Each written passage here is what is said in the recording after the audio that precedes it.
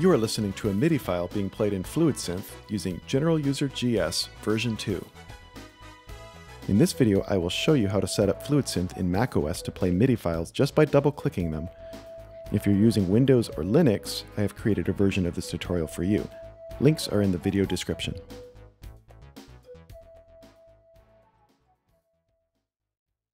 FluidSynth currently provides the best MIDI playback you can get on macOS, at least that I'm aware of. I tried a number of SoundFont-based MIDI players from the Apple Store, but none of them came anywhere close to sounding correct with GeneralUser GS. Here are a few short comparisons. You'll see what I mean.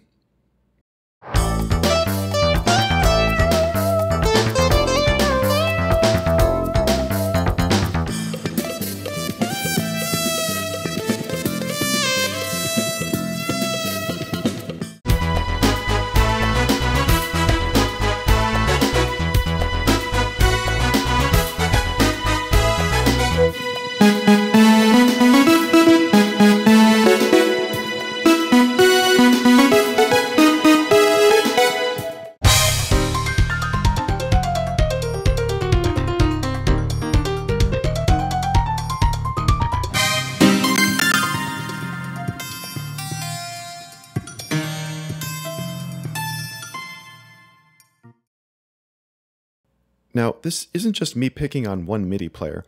Most Mac and iOS MIDI players use the Apple DLS music device that's built into macOS and iOS. The problem is, this synth is a very poor implementation of the SoundFont standard, so the more detailed the programming used in a SoundFont, the worse it generally sounds with the Apple DLS synth. I should also briefly mention Drumstick MIDI Player. This player features FluidSynth for MIDI playback, but currently has issues with tempo and accuracy of MIDI timing. However, as I am recording this video, this is being actively worked on, so definitely keep an eye on that project. Alright, enough ado, on to the tutorial. First of all, you will need a General MIDI SoundFont to be able to render the instrument sounds in your MIDI files. For this tutorial, we'll be using my new GeneralUser GS release version 2.0. To download, open a browser,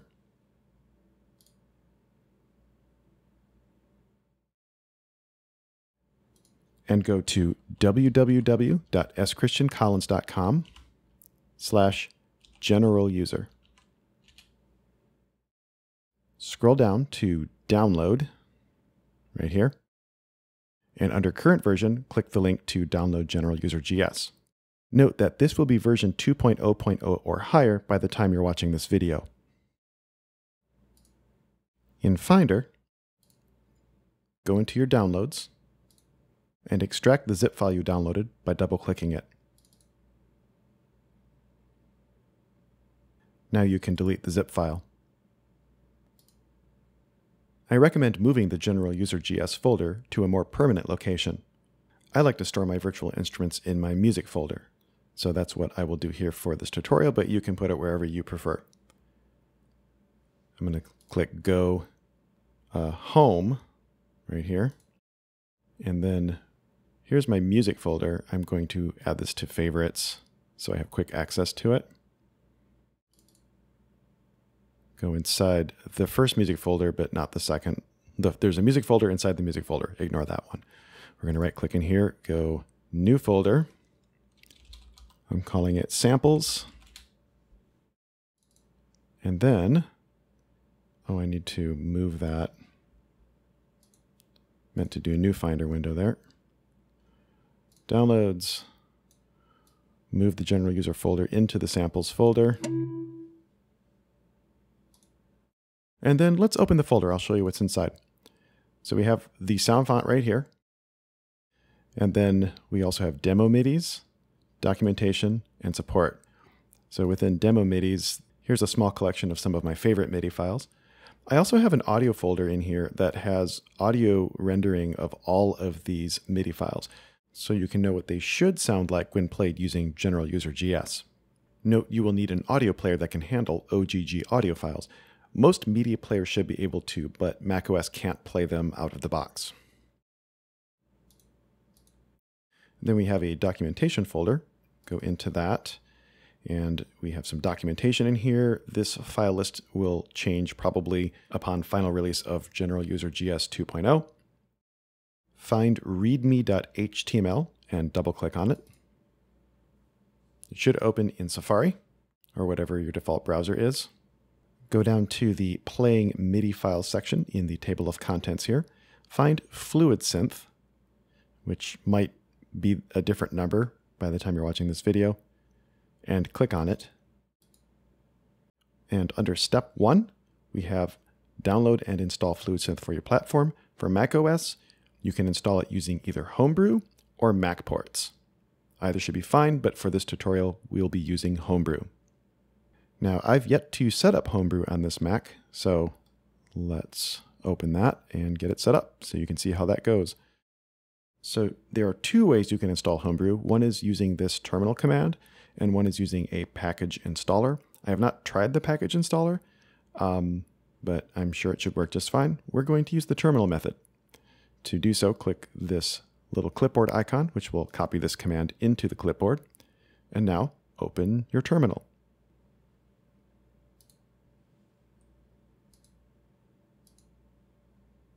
This can be found in Applications,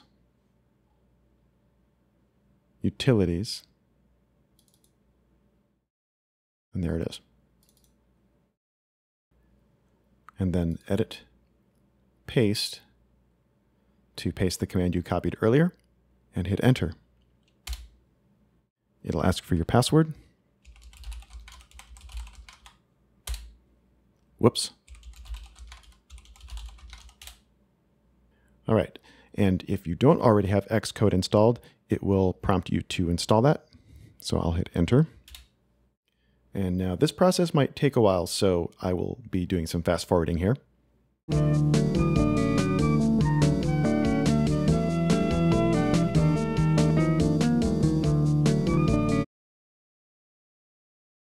It might ask for your password again.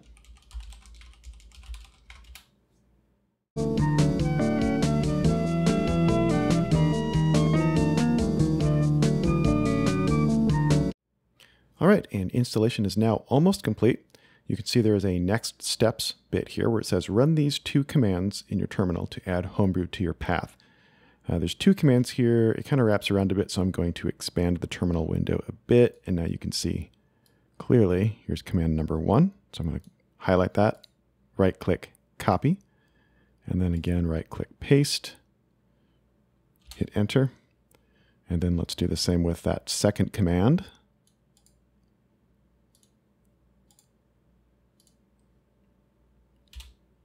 And now we can use Homebrew to install FluidSynth.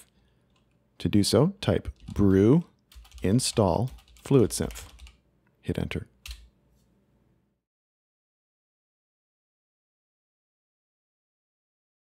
And now it's downloading some of the other packages that are required for FluidSynth.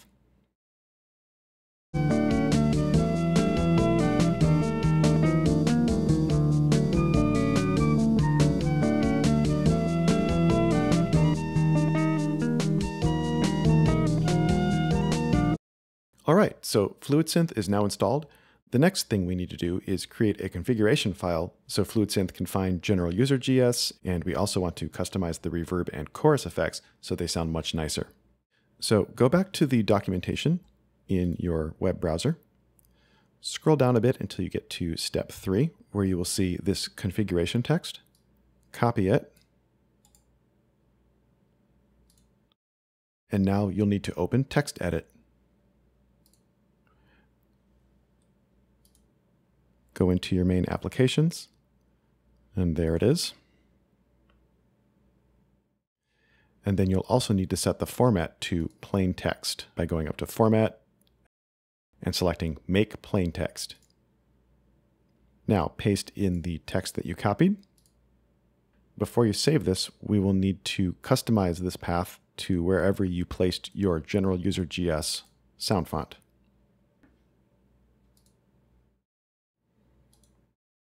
I've located the GeneralUser GS SoundFont.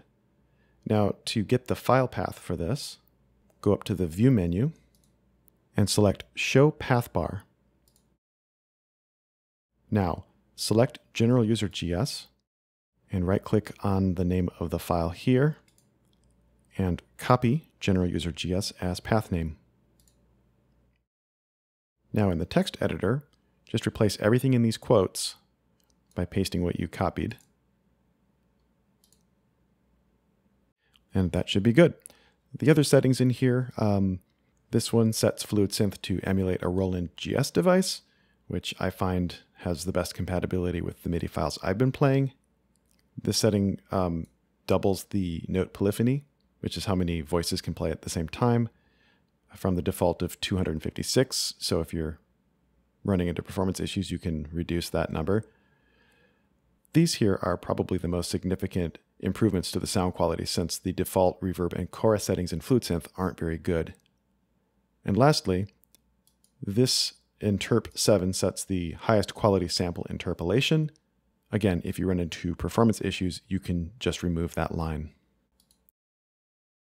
Now it's time to save the file. Go up to File, Save,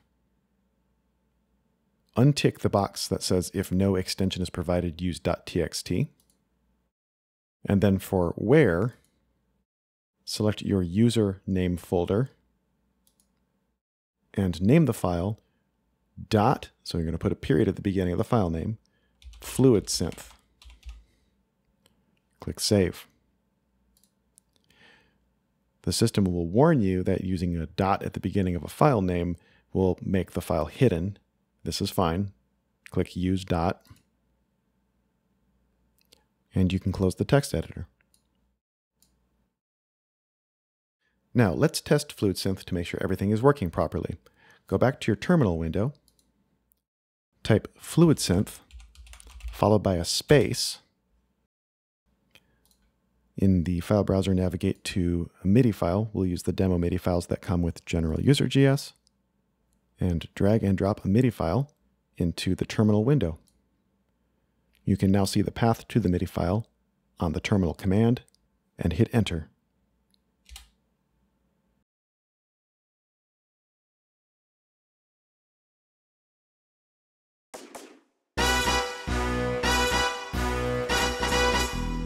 And if you hear music, then everything's been set up correctly. Congratulations. You can stop playback either by typing quit, or just closing the terminal window also works.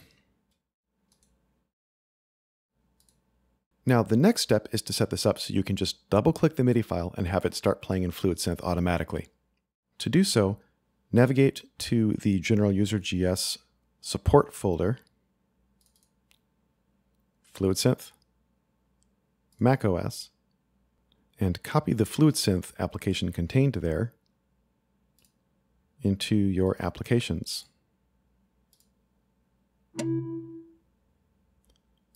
Now go back to your MIDI files and make sure this works by right-clicking on a MIDI file, selecting Open With, Other, find FluidSynth in the list of applications, and click Open. The first time you do this, you will need to provide permission for FluidSynth to access the terminal. Click OK.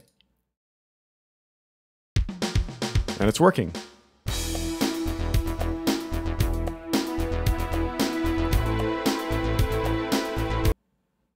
Now let's make it so all MIDI files will open in FluidSynth when you double-click on them.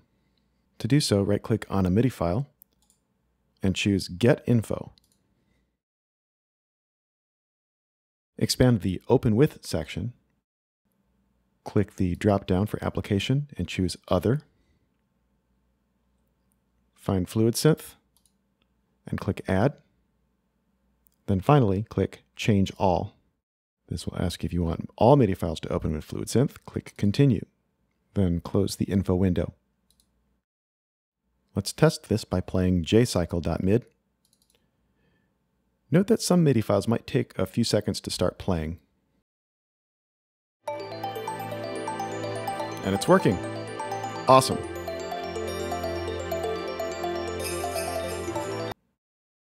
So that's it. I know that was a lot of steps to get there, but it's really simple to use once you've got it set up. Since I'm not as familiar with macOS as I am with Windows and Linux, it's quite possible I've missed some really nice MIDI playback options, so please let me know in the comments if there's an app you think I should check out. I will be updating the GeneralUser GS documentation as my recommendations change, so keep an eye on my website and my YouTube channel as well. Thanks for watching, and have a great day.